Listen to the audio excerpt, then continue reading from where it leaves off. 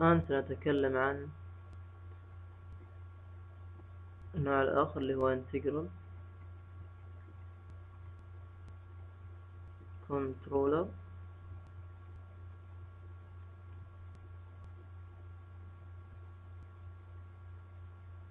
اللي هو ال KC ال KI عفوا K Integral. طيب لو كان عندي نفس العملية، عندي طبعا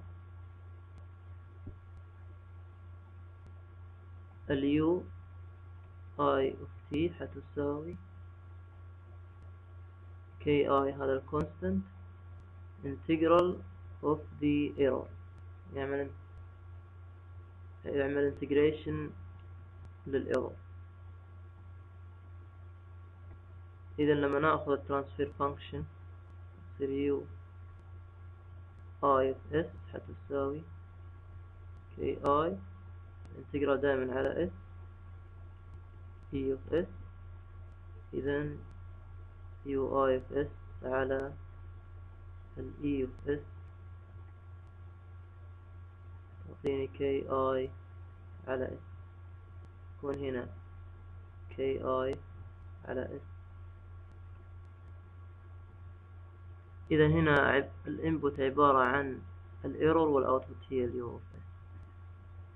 كذلك في الذي قبله just interchange حتكون هنا ال E of S وهنا ال U of S أو ال U of T.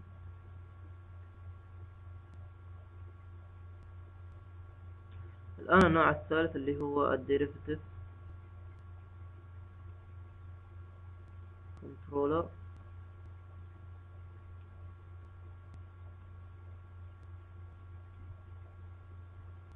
الدي derivative وهو عبارة عن أن الأوتبوت of t ناخذ time domain u of t حتساوي kd مضروبة في di في d differential للإيرور.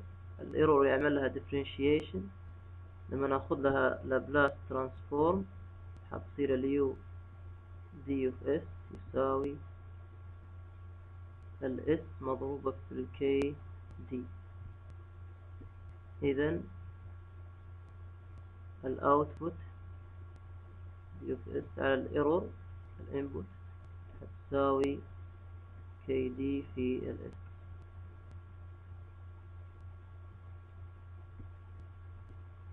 الآن الكومبينيشن لو أردت أن أعمل proportional integral controller حيكون كيف؟ الايرور زي ما قلنا هي الانبوت،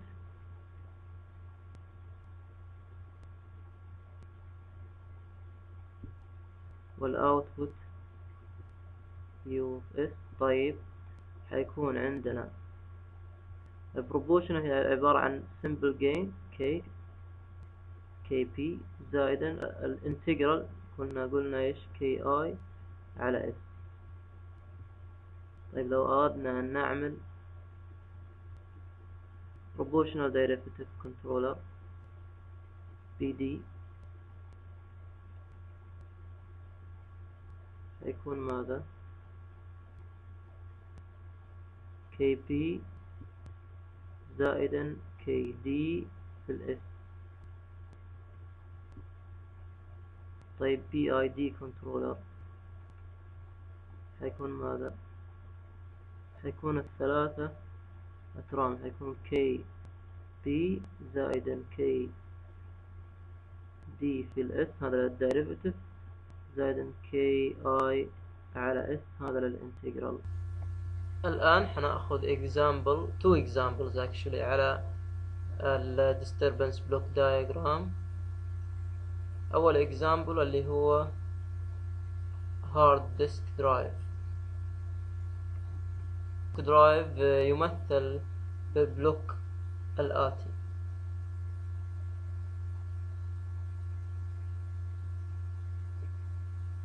إذن هذا البلوك الذي يمثل الهارد ديسك درايف سيستم.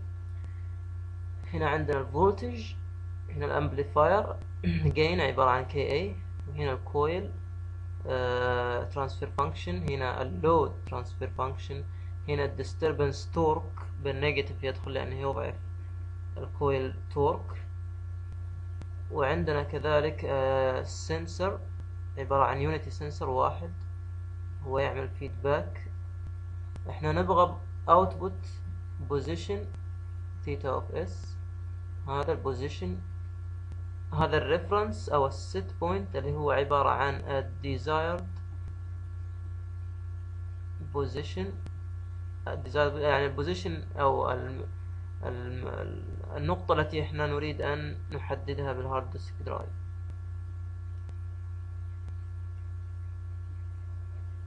طبعا of the head of the hard disk drive. طيب نبغى نحط بارامتر، في عندنا هنا بارامتر للهارد ديسك درايف، نبغى نحلل نوع السيستم هذا. عندنا ال KA يساوي مرة بالعشرة راح ناخذه، ومرة بالثمانين، and ال KM يساوي 5000، ال R حيساوي 1000 اوم، ال L يساوي 1 هنري،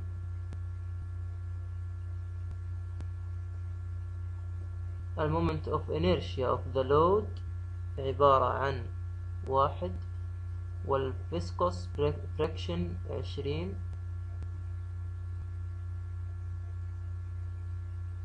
الآن نضع هذه البارامتر في داخل البلوك دايجرام، نعوض فيها، حيطلع عندنا الآتي.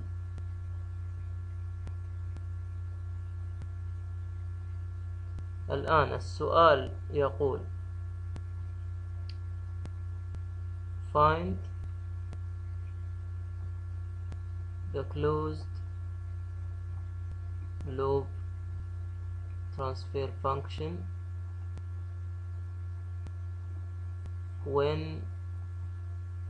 the torque disturbance of S حتساوي صفر، لما ما يكون عندنا disturbance. إذن الحل حيكون ماذا؟ بإمكاننا إيجاد closed loop transfer function لما التورك disturbance بزيرو. نفترض أن هذه J1 وهذه J2. إذن ال closed loop transfer function حتساوي J1 في J2 على 1 زائدا J1 J2. هي نعوض قيمها حتكون 5000 مضروبة في ال KA على S زائدا 1000 مضروبة في S تربيع زائدا 20 S على 1 زائدا 5000 KA على S زائدا 1000 في S تربيع زائدا 20 S.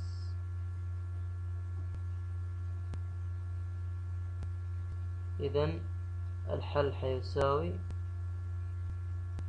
نضرب البسط والمقام في مقام البسط، يعني نضرب هنا في S زائدا 1000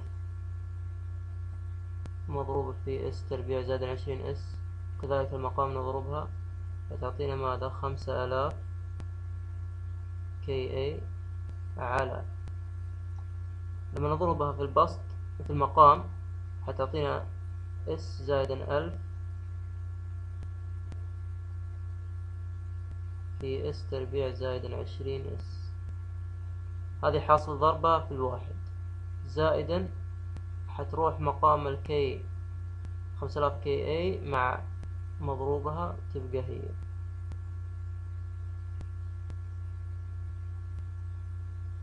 حتساوي 5000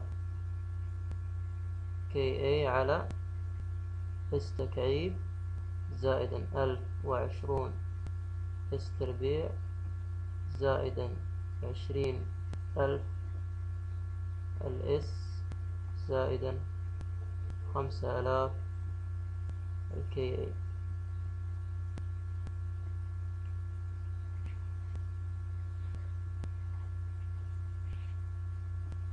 هذه هي الكلوز لوب. طيب المطلوب